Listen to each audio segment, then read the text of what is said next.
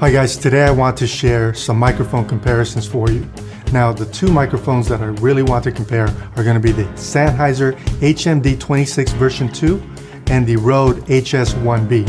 I'll give you my opinion on them, I'll let you listen to what the differences are with each, and then you can determine which one would best suit your needs.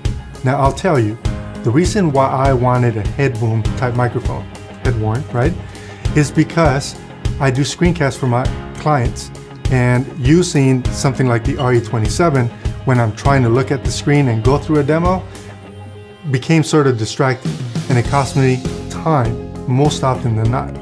Now, because I wanted to make sure that I had the same quality as the RE27 or really close to it, it was sort of difficult to determine what was the best head-worn microphone for me to get, which is why I ended up with these two. So with that, I think we should get started. Now, the sound that I was going for is that of the RE27. So I'll let you listen to what that sounds like. You're now listening to me on the RE27. Now, the RE27 is the microphone that I use for my podcast, the Digital Media Branding Podcast. Now, I really like this sound. I really like the way that it interprets my voice and the characteristics of this microphone. And that is the main reason why I said, or I wanted to make sure that when I produced a screencast, it had this level of quality. And with that, I then went on the quest to try to figure out how to do it in a way that was not going to be distracting. So I'm going to now switch over to the Sennheiser HMD26 version 2.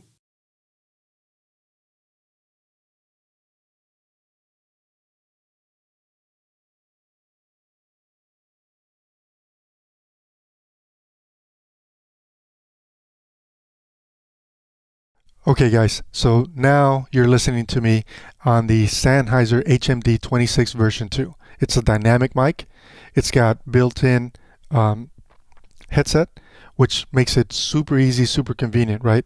Because I can monitor what it is that's happening as I'm speaking. I can then determine if my levels are too high or not high enough, or so on and so forth. Now, I got to tell you, for starters, I really like this headset boom set.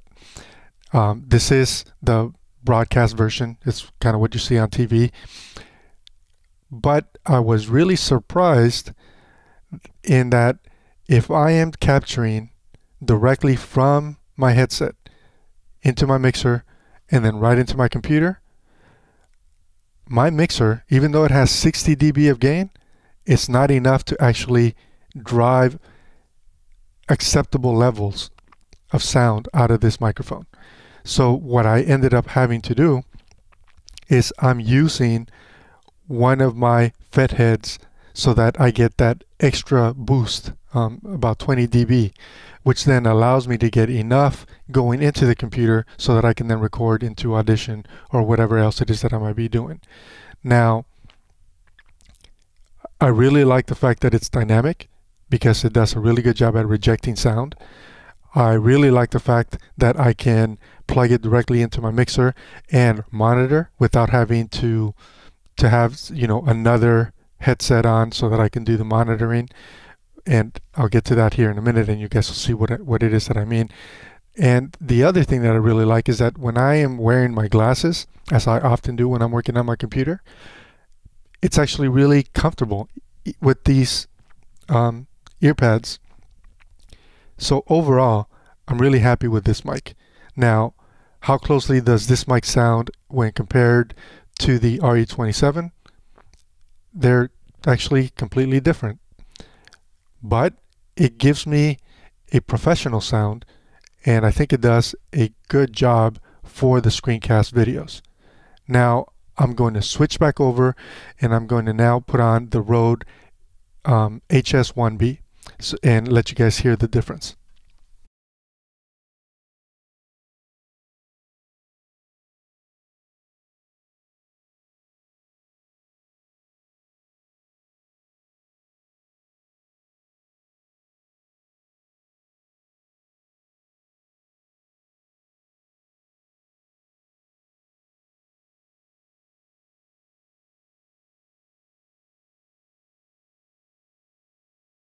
Okay, so now you're listening to me on the Rode HS1B.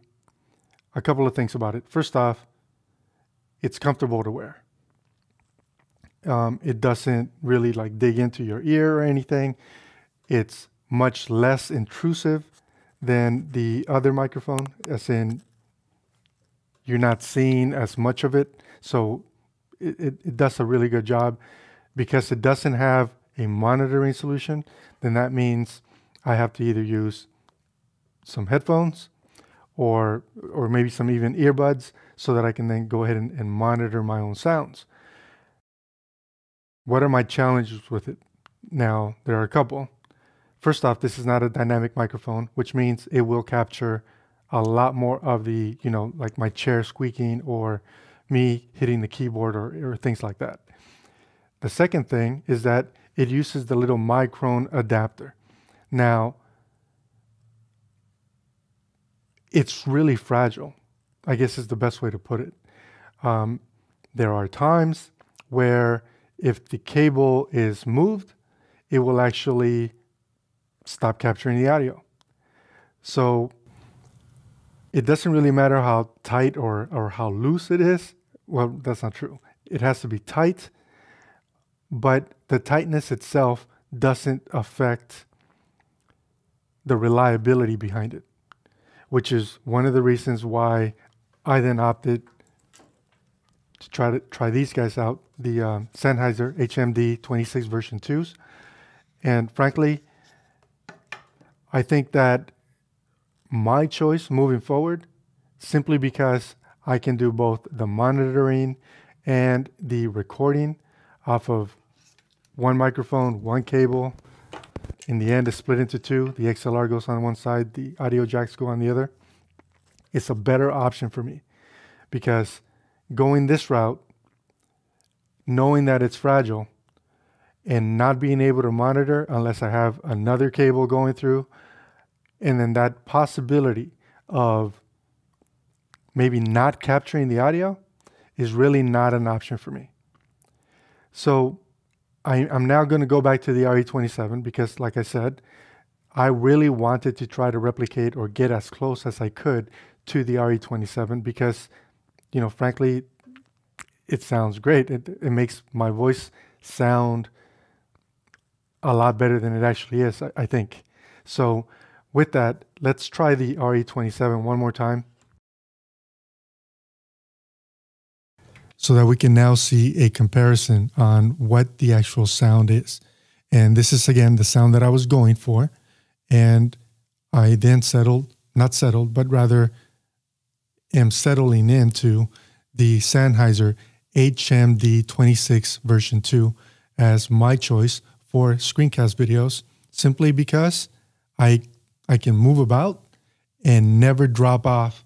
Whereas if I do that with the RE27, as I'm looking around, it gets to be both distracting for the person listening to the screencast as well as me. And hopefully you guys enjoyed this and found this useful. If you guys have any comments or suggestions as to how maybe I could have done it better or cheaper, feel free to let me know. You can email me at studio@mediaiq.com. And if you found it useful, please give us a thumbs up, subscribe. Until next time, I'm Carlos Quintero. Thank you for watching. Audio trends have changed a lot in the past 10 years. The sound quality and characteristics of a microphone are completely subjective. What some of us may love about a microphone, Others may completely disagree. And purchasing a mic for most of us is an investment. and that's why we're going to share our thoughts on the first dynamic microphone by Neumann, the BCM 705. As a baseline comparison, we're using one of our favorite video microphones right now, The Rode NTG3 shotgun microphone. So let's head on over and check out what the Neumann BCM 705 has to offer. The directional pattern for the Neumann BCM 705 is hypercardioid. This microphone was designed for vocal recording and features a built-in pop filter, as well as a light treble boost in the frequency response, designed to improve vocal clarity. This also means that you have to be fairly close to the microphone when you use it. And you have to pay attention to your microphone technique to get the best performance out of the mic. The pop screens and grills are replaceable, making it easy to clean and allowing for multiple users to each have their own screen or grill. The Neumann BCM 705 also has a built-in shock mount, so you don't have to spend more cash on that accessory. This mic can be mounted on standard studio boom arms. We use the Rode PSA-1 in our studio. Now let's talk price. The Neumann BCM 705 sells for $699.95 at B&H or BSW. How does that price compare to the Electro Voice RE20 or the RE27? The Electro Voice RE20 sells for $449 at B&H or BSW, but you will also need the EV309A suspension shock mount. That sells for an additional $109, making the total go up to $558. If you went with the Electro Voice RE27, which sells for $499 at B&H or BSW, and added the EV309A shock mount, you'd be looking at a total of $608. So we really are looking at a price range difference of $100 to $142 if you went with the Neumann BCM 705. It's worth mentioning that if you're recording vocals, we would strongly recommend a pop filter, which adds another $40 to $55 to the price of each of these mics. So in today's challenge, what we want to do is we want to see just how well we can capture audio inside of a vehicle using the Rode Smart Lav. So I figured I would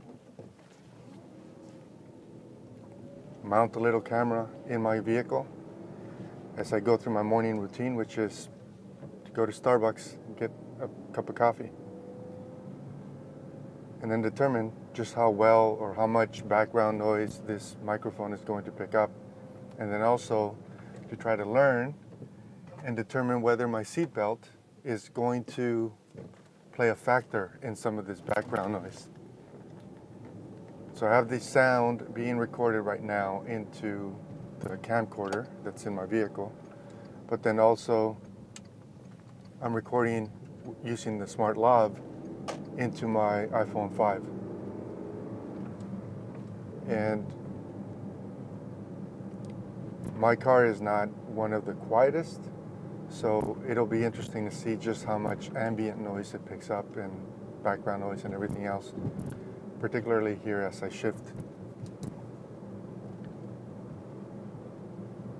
It'll be a good little learning experience, a good little test here, since I want to shoot a bit here in a moment, or not in a moment, but this afternoon sometime, hopefully after lunch, with my wife, where we do a comparison of what these microphones, or what this microphone might actually sound like, or how it might stack up against another lav. And in that comparison test, what I'm going to be using or comparing against is I'm going to go the complete opposite. I'm going to go right to the top, and I'm going to use a Sanken COS 11D, and then determine how much better or not, spending that extra cash on, say, a Sanken, when your application is going to take you into locations that are not in studio, or where not everything is controlled. Because I think that there are a lot of people out there who are not shooting, big blockbuster type videos, but still care about the quality of their production, even if it is on YouTube, or maybe YouTube, Vimeo, Blip TV, or some of these other different services. And I think that this comparison would be good. When I was shopping for lavs, I tried to find some comparisons and some reasons as to why I should or shouldn't buy a specific lav. And there were some really helpful videos that, frankly sold me on the Sanken COS 11D. And that's the reason why I ended up with those lavs. Prior to that, I was shooting with Sony lavs. And when I saw the Rode smart lav come out, and I saw that it was, you know, essentially incredibly affordable, that would allow me to, you know, rig up multiple lavs and just hand them off to different people and essentially get high quality audio or really good audio for $60. I thought, this is a no-brainer. I need to try it out. Since I've done it, you know, first off, the smart lav is awesome when compared to any internal video camera microphone. There truthfully is no comparison. I would go a million times with the smart lav over the internal audio. Now, one thing that I have noticed is that it does, at least in the studio, it picks up, I don't know if it's a lot of background noise or maybe just the gain, and maybe I need to just tweak my settings with, you know, on my smartphone so that I don't get a lot of, I don't know, it's almost like a little bit of white noise. And that'll be something that I'll have to experiment with.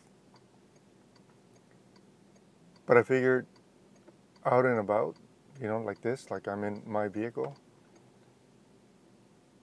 I'm kind of leveling the playing field, because other than the fact that I don't have the stereo going and that my windows are up, they're both going to be in essentially the same environment. And I look forward to that test, see how that goes. Well, I'm about to order my coffee, so for now, that's all.